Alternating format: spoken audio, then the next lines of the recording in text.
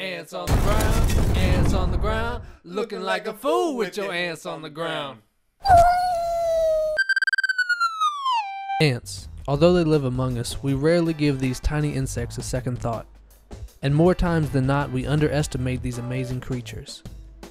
Relatives to the wasp, ants have evolved to be one of the more dominant land-dwelling creatures on the planet. All living things on Earth have certain obstacles they must overcome to survive and thrive. Ants are no exception. Whereas humans might consider food supply and gravity as restrictions, these obstacles pose little threat to ants. But just as ants can climb on walls and fall from any height, remaining practically unfazed, they must battle many forces that rarely influence our daily lives as humans.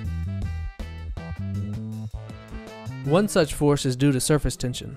Surface tension is a property of the surface of liquids. Electrostatic forces cause adjacent fluid molecules to be attracted to each other. This property is what causes water droplets to form. Where water droplets may just seem an interesting phenomenon to us, they can pose a serious threat to a creature as small as an ant. Surface tension creates a barrier surrounding the droplet which is too strong for the ant to break out of. The ant is incarcerated in this aquatic prison indefinitely.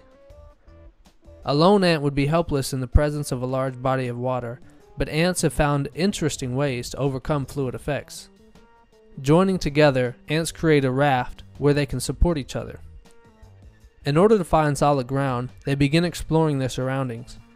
Here, the ants are shown spreading out over a body of water in search of solid ground.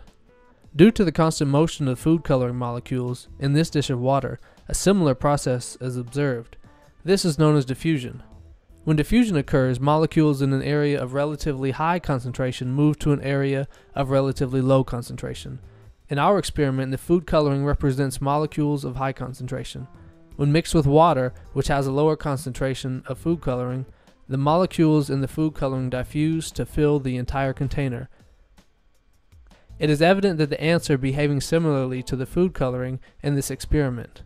Both have the tendency to diffuse to lower concentrations within the dish. Ironically, the ants must act as a fluid in order to escape it. Once an ant finds land, it will create a bridge leading the rest of the ant raft to safety. As these ants try to navigate the contoured surface, some of them move to fill in gaps in the terrain as others use these ants as a bridge for further exploration. The ants' ability to fill in gaps and move freely on top of each other allows them to mimic the way that a highly viscous fluid might handle this same situation. All fluids have a property known as viscosity. It's the measurable thickness or resistance to the flow in a fluid. Water has a low viscosity and flows easily. Honey, on the other hand, has a higher resistance to flow. The tendency of the fluid to follow the profile of the terrain and fill in these gaps is caused by something called the no-slip boundary condition. This condition states that the fluid molecules that are in direct contact with the surface have a relative velocity equal to 0. Here, the ants can be seen making their way out of a funnel. The ants are strong enough to resist forces due to gravity and remain inside the funnel. However, due to their constant motion and curiosity, they seem to flow out like a fluid would. When ants are observed in large numbers, they mimic fluids in many ways. This group of ants begins in the shape of a ball, which over time loses its shape as the ants grow tired of this formation and disperse. A similar effect can be seen in the non-Newtonian fluid composed of a mixture of cornstarch and water. A non-Newtonian fluid is defined as a fluid whose viscosity is not constant. Dripping honey in non-Newtonian fluids may not be the first thing that comes to your mind when stepping in a bed of ants.